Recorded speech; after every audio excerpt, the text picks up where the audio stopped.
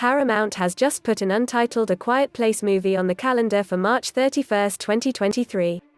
This is the one that Jeff Nichols is writing and directing, and which Deadline first told you about.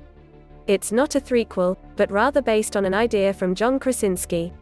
The pick is very early in development and simply being billed as the next installment, broadening the post-apocalyptic world introduced in the first two movies.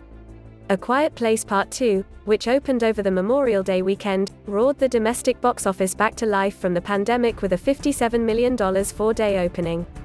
The pick posted a first week of $69.1 million stateside, which is 3% ahead of the first A Quiet Place at the same point in time.